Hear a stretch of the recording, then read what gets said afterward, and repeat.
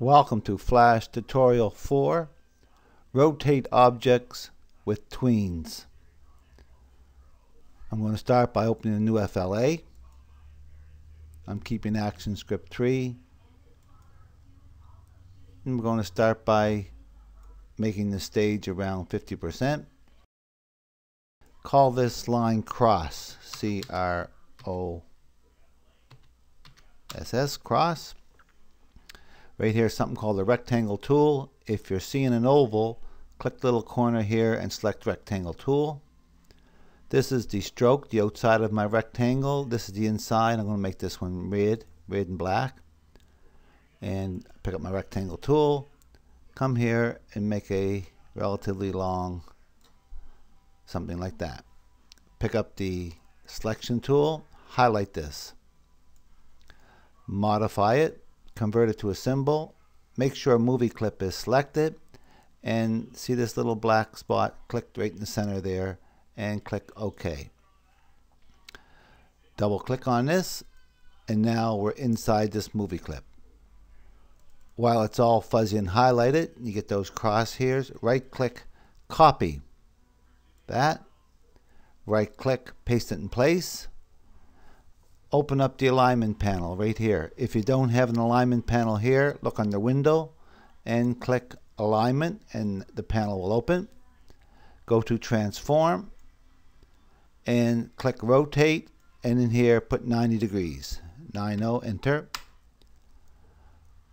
Now I want to click off to the side and just click the center, so I don't have, see, if you double click it you get more than one thing. I just want to click the center of this, come over here, and let's make this inside of this one blue. So now I have this so-called fan thing. Highlight it.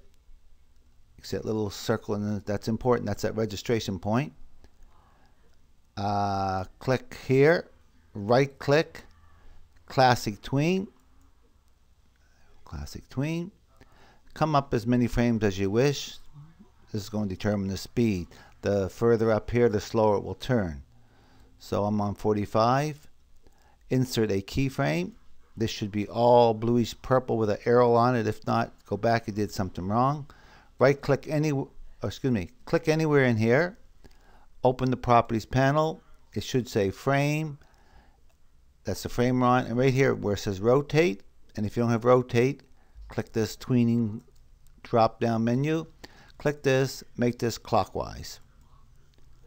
And if we test that now, control, test movie test, it spins clockwise. Over and over and over. Back to scene 1. Lock this layer, that's the cross. Come down here, insert a layer, call it line, just like a straight line, L-I-N-E. Go over and pick up this rectangle tool again.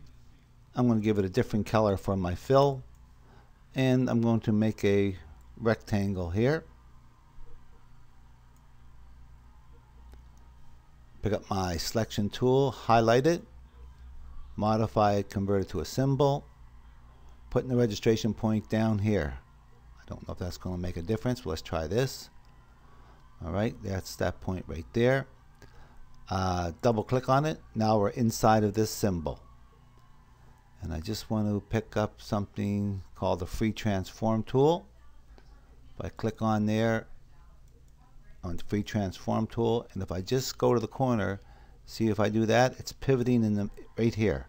I don't want it to pivot there, I want it to pivot down here. So select that, make my stage a little bit bigger, select this circle and drag it straight down. Now when I pivot it, see where it pivots down there. So select this first frame, right click, call it a classic tween, and still pivot in there. So I gotta pick this up again, bring it down here, so it's pivoting there on my classic tween. Go up to, we'll make this travel quite fast, frame 20, insert a keyframe. This is good. Click anywhere in here, open the properties panel, make sure you've got tweening, and this time I'll go, I don't know what the other one's clockwise or not, but there we go. So now I have two things spinning. So control test movie test, and you can see this is going much faster because it has less frames. So let's make this travel real slow. Click on this, drag it way up here. Now control test movie test, and it moves very slow. Hope you learned something from this tutorial, and I hope you use what you learn.